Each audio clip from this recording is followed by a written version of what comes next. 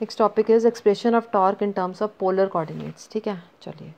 Late P is a particle, O is the origin, position vector,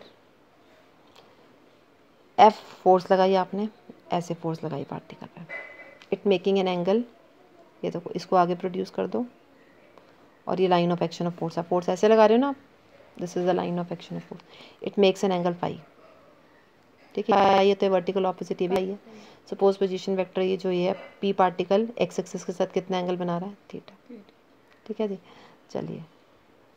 now F, F क्या है, line of action of force, F is the line of action of force, ये है line of action of force, force ऐसे लग रही है। Suppose this F makes an angle alpha with x axis, तो F को दो कंपोनेंट, बेसिकली आपके पास टाउ भी आपने किया था, टाउ क्या था आपके पास, Y F x minus x F Y, तो आपको एफ एक्स और एफ वाई चाहिए पहले तो। ठीक है, ये आपके पास एफ है, ये अल्फ़ा है, तो उसके दो कंपोनेंट्स निकलेंगे एफ एक्स और एफ वाई। एफ एक्स क्या होगा, एफ कॉस अल्फ़ा, और एफ वाई क्या होगा, एफ साइन अल्फ़ा, दो कंपोनेंट्स आ गए। एक्स क्या होगा, x can be written as, देखो एक्स है कहाँ, एक्स ही है ना, this is x, this is why. X को इन टर्म्स ऑफ जब पोलर कोऑर्डिनेट्स लिखते हैं ना तो ये वैल्यू फॉर्मूला लगाते हैं। ठीक है, जैसे पी है, पी के कोऑर्डिनेट्स क्या थे, एक्स वाई थे।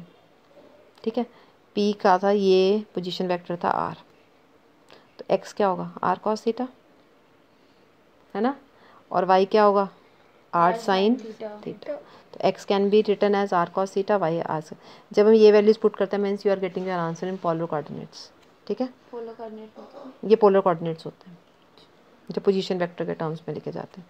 तो वैल्यू पुट करो, एफ एक्स एफ वाई आ गया, एक्स वाई आ गया, यहाँ पर वैल्यू पुट करो, are cos theta F sine alpha minus are sine theta F cos alpha. R F common आ गया, कॉमन आ गया आर एफ, अंदर क्या बचा, cos theta sine alpha sine theta cos alpha. आपने फार्मूला पढ़ा हुआ है sign of A minus B, sign A cos B minus cos A sine B. अगर देखो यहाँ माइनस होता तो यहाँ माइनस आता है, अगर फॉर्मूले में यहाँ प्लस होता तो यहाँ प्लस आता है। Sign of A minus B is sine A cos B minus cos A sine B. तो देखो sign A cos B cos A sine B, तो sign of alpha minus theta का फॉर्मूला आ गया ये, अल्फा माइनस थीटा। याद रखना sign के साथ ए लगता है, ए पहले आएगा, तो साइन के साथ अल्फा लग रहा है तो अल्फा होगा पहले। ठीक है, अल्फा माइनस थीटा। अब निकालेंगे अल्फा माइनस थीटा की वैल्यू। आपने क्या करना है, मैंने आपको बताया था line of action of force से आपको परपेंडिकुलर डिस्टेंस पता होना चाहिए। Line of action of force क्या है, ये है। ठीक है, ये फिक्स्ड एक्सिस है, तो पहले यहाँ से यहाँ तक के परपेंडिकुलर गिराओ एक,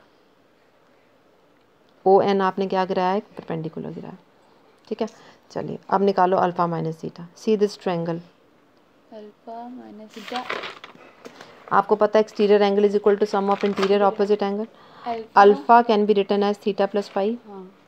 इस ट्रायंगल को देखो अभी तो तुम,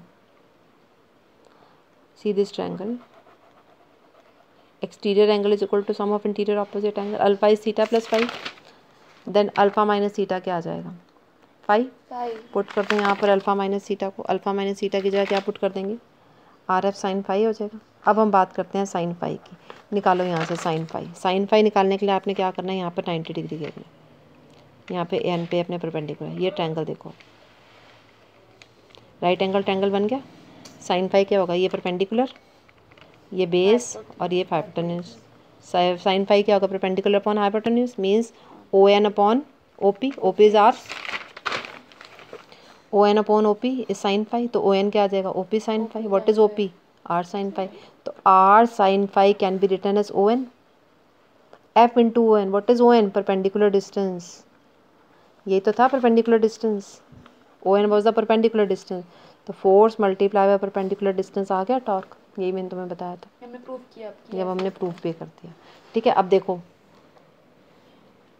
टाउ का आपका ये फॉर्मूला भी था आर क्रॉस एफ, है ना, basically R F sine phi. R F sine phi मतलब ए बी साइन थीटा क्या होता है, ए क्रॉस बी होता है ना, तो आर एफ साइन फाई क्या होगा, are vector cross F vector.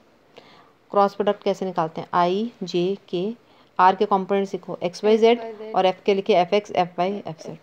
Cross product आता है, cross product this I cap this multiply minus this, फिर सेंटर वाली ये प्लस होती है लाइन, ये माइनस की होती है, फिर ये प्लस की होती है, माइनस जे कैप ये वाली लाइन छुपा लो, ये वाली लाइन छुपा ली, क्या बची आपके पास x F Z minus Z F x, x F Z minus Z F. अब के वाली लाइन पॉजिटिव है प्लस के, फिर के वाली लाइन छुपा लो x F Y minus Y F x. Compare करो, tau can be return as tau x I plus tau Y Z tau Z के, लिख सकते हो आप टाउ को, हर किसी वेक्टर को आप ऐसे लिख सकते हो, टाउ इज अ वेक्टर। तो कंपेयर करो, इन दोनों को कंपेयर करो, टाउ एक्स क्या आ जाएगा, ये आ जाएगा, टाउ वाई क्या आ जाएगा, ये आ जाएगा, माइनस साइन को उल्टा कर देना, जेड ये हो जाएगा ये, और टाउ जेड क्या आ जाएगा, ये आ जाएगा, tau x tau Y tau Z आ गया।